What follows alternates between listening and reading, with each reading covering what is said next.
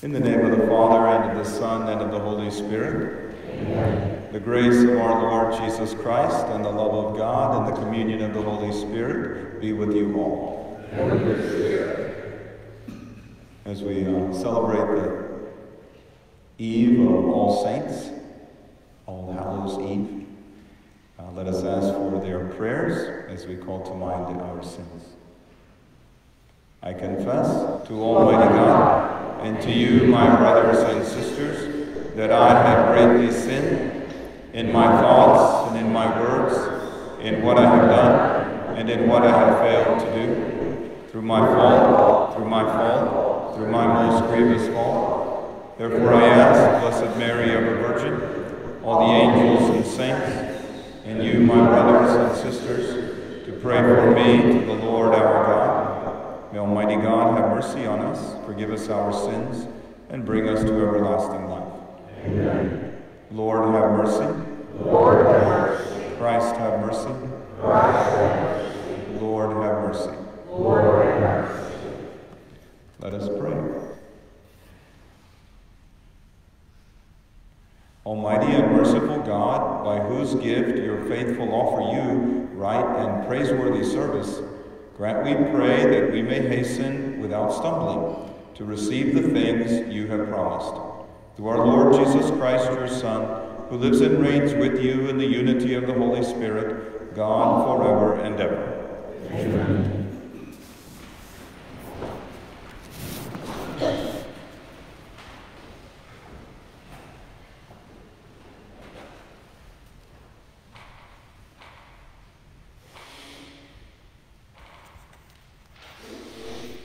A reading from the letter of St. Paul to the Philippians. Brothers and sisters, if there is any encouragement in Christ, any solace in love, any participation in the Spirit, any compassion and mercy, complete my joy by being of the same mind, with the same love, united in heart, thinking one thing. Do nothing out of selfishness or out of vainglory. Rather humbly regard others as more important than yourselves, each looking out not for his own interest, but also everyone for those of others. The word of the Lord. Thanks be to God. The responsorial. In you, O Lord, I found my peace. In you, O Lord, I have found my peace. O Lord, my heart is not proud, nor are my eyes haughty. I busy not myself with great things, nor with things too sublime for me. In you, O Lord, I have found my peace. Nay, rather, I have stilled and quieted my soul like a weaned child on its mother's lap. So it is my soul within me. In you, O Lord, I have found my peace. O Israel, I hope in the Lord, both now and forever. In you, O Lord, I have found my peace.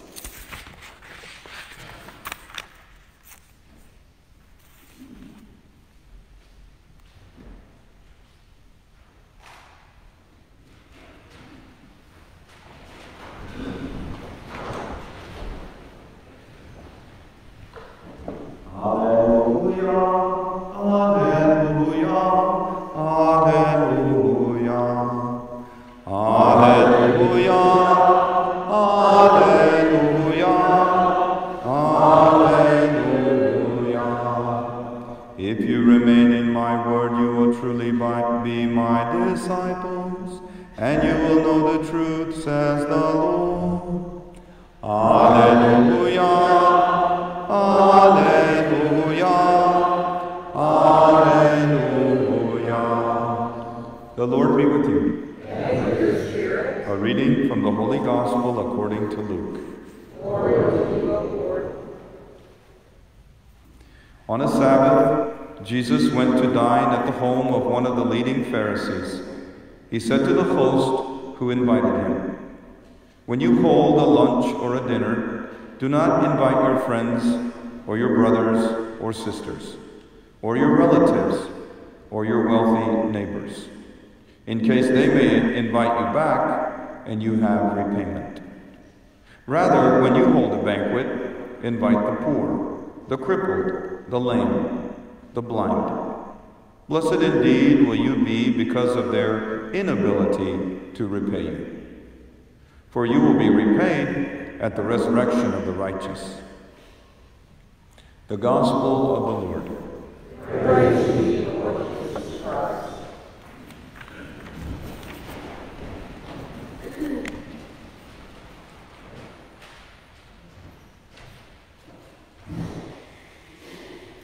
You probably all know that the word Halloween comes from, it's borrowed from our Feast of All Saints.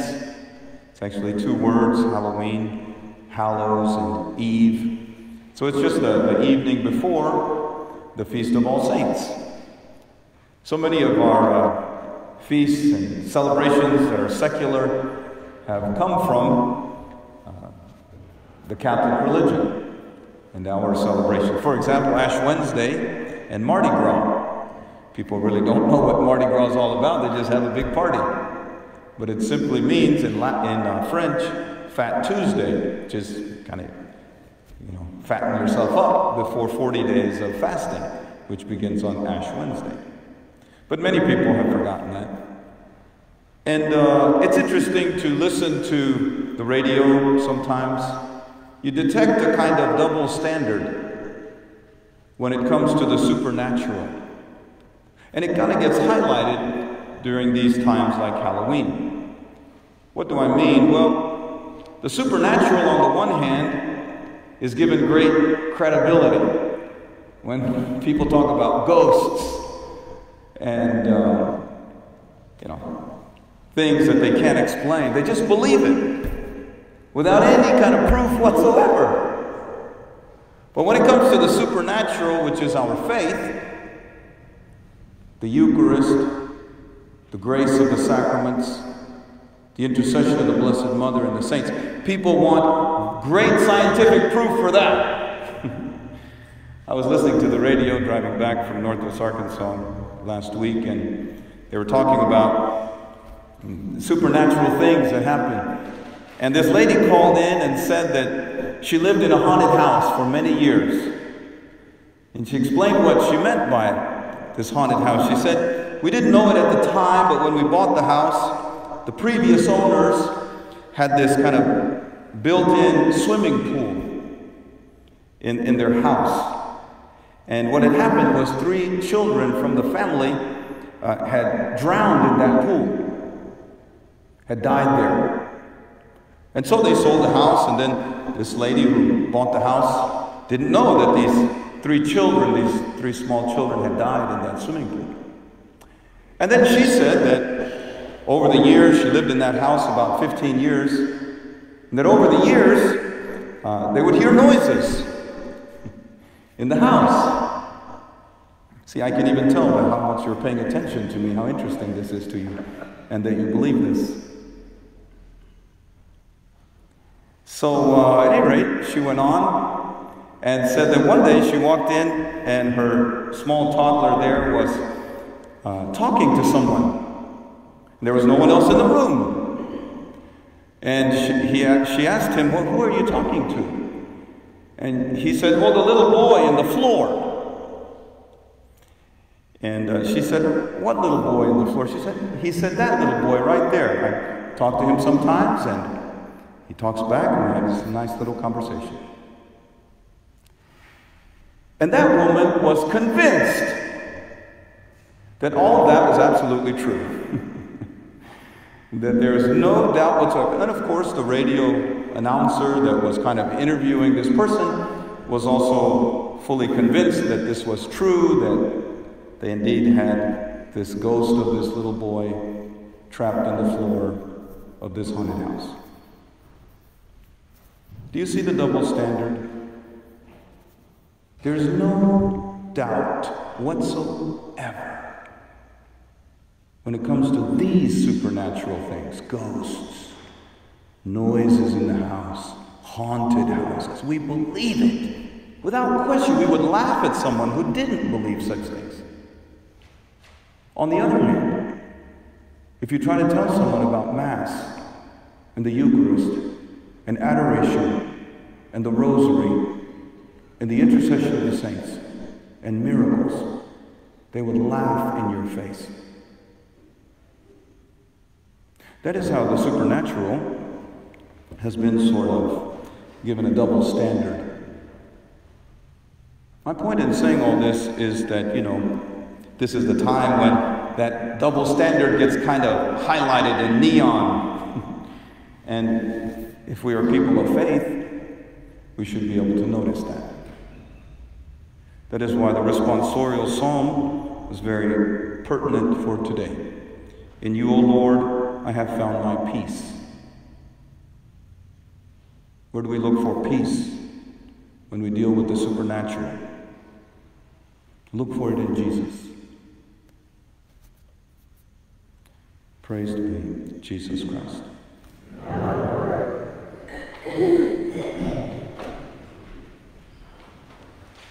Please stand. We come before Jesus as people of faith, and we put our faith in Him and ask Him to hear and answer our prayers. We pray for the church that this All Hallows Eve might be a time of putting our trust in the intercession of the saints. We pray to the Lord. Lord, hear our prayer. We pray for all those who are too easily believing in the supernatural things of this world and yet hesitate to believe in the supernatural things of Christ and the church. We pray to the Lord. Lord, hear our prayer. We pray for our country, for all leaders, that they will lead their communities to a greater love of the poor. We pray to the Lord. Lord, hear our prayer. We pray for all of our private intentions. This Mass, praying especially for Francisca Garcia and Leopoldo Melendez, and for Bertine Roselle. We pray to the Lord. Lord, hear our prayer. We make all these prayers through Christ our Lord. Amen.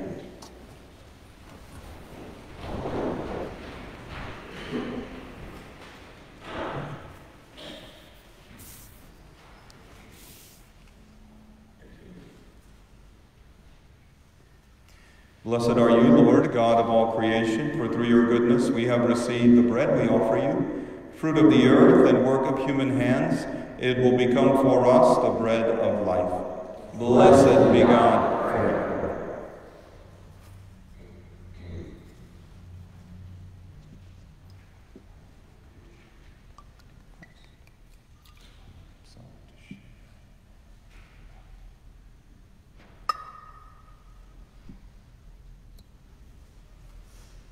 Blessed are you, Lord, God of all creation, for through your goodness we have received the wine we offer you, fruit of the vine and work of human hands. It will become our spiritual drink. Blessed be God forever.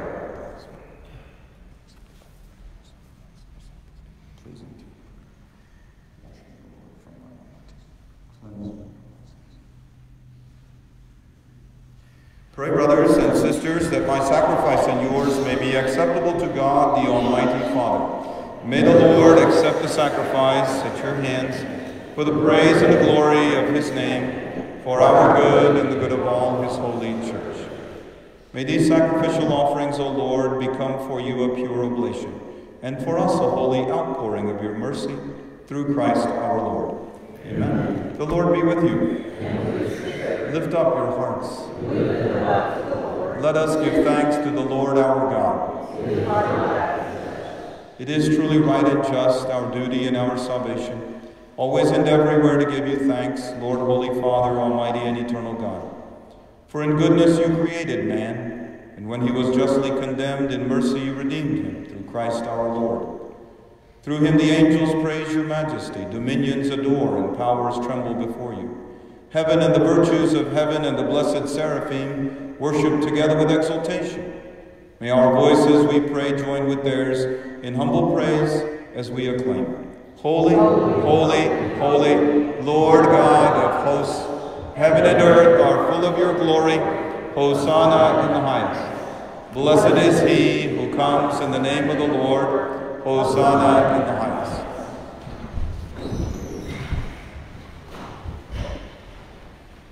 You are indeed holy, O Lord, the fount of all holiness. Make holy, therefore, these gifts, we pray, by sending down your Spirit upon them like the dewfall, so that they may become for us the body and blood of our Lord Jesus Christ. At the time he was betrayed and entered willingly into his passion, he took bread, and giving thanks broke it, and gave it to his disciples, saying, "Take this, all of you, and eat of it. For this is my body, which will be given up for you."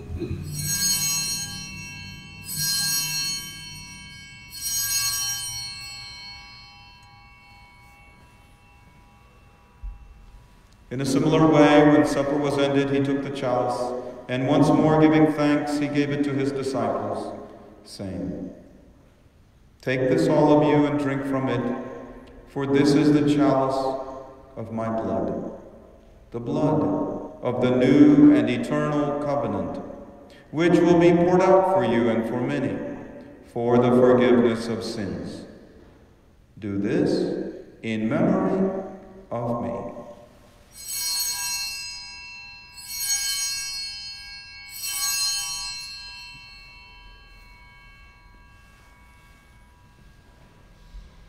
The mystery of faith.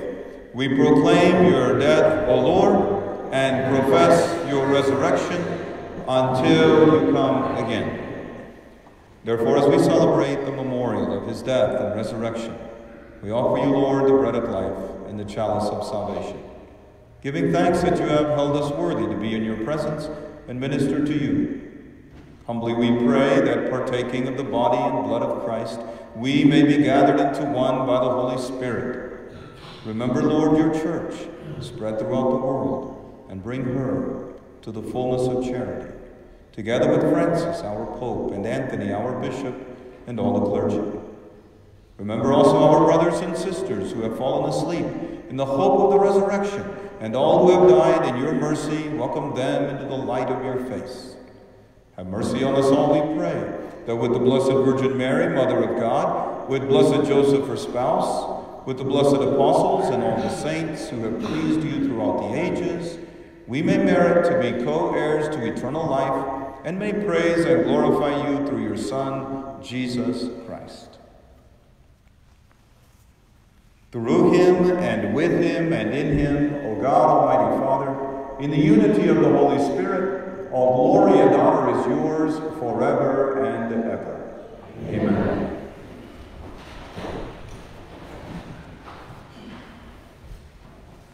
That we may always find in Jesus our peace when things go bump in the night, let us pray as he taught us. Our Father, who art in heaven, hallowed be thy name. Thy kingdom come, thy will be done, on earth as it is in heaven. Give us this day our daily bread, and forgive us our trespasses, as we forgive those who trespass against us. And lead us not into temptation, but deliver us from evil. Deliver us, Lord, we pray, from every evil. Graciously grant peace in our days, that by the help of your mercy we may be always free from sin and safe from all distress, as we await the blessed hope and the coming of our Savior, Jesus Christ. For the kingdom, the power, and the glory are yours, now and forever. Lord Jesus Christ, who said to your apostles, "Peace I leave you, my peace I give you," look not on our sins, but on the faith of your church, and graciously grant her peace and unity in accordance with your will, who live and reign forever and ever. Amen. The peace of the Lord be with you always. Let us offer each other the sign of peace.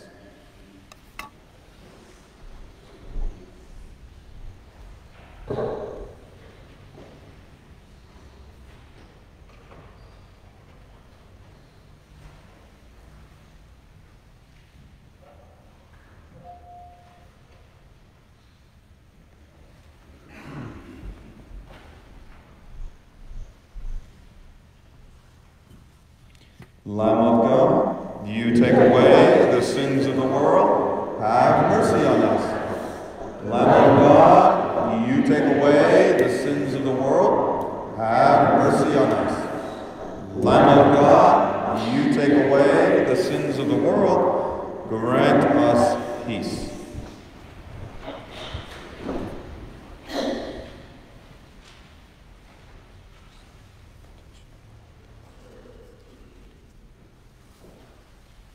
Behold the Lamb of God, behold him who takes away the sins of the world. Blessed are those called to the supper of the Lamb. Lord, I am not worthy that you should enter under my roof, but only say a word, and my soul shall be healed.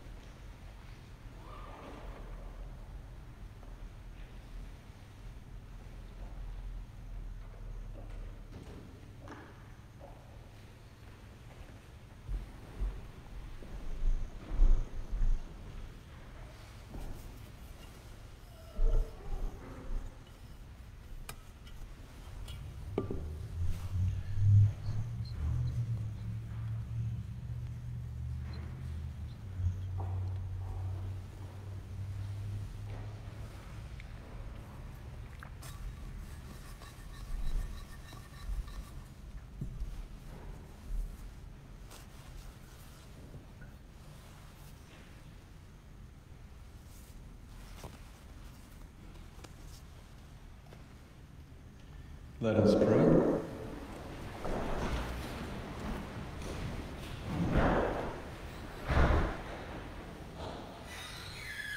May the working of your power, O Lord, increase in us, we pray, so that, renewed by these heavenly sacraments, we may be prepared by your gift for receiving what they promise, through Christ our Lord.